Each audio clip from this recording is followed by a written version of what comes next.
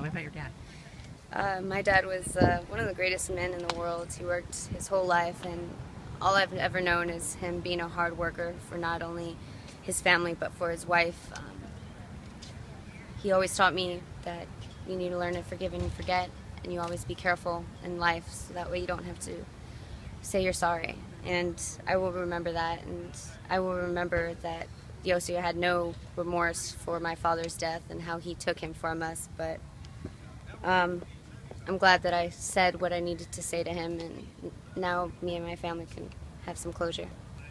Okay. And so you think he got What he deserved, what he deserved? yes. And the maximum sentence is rightfully done.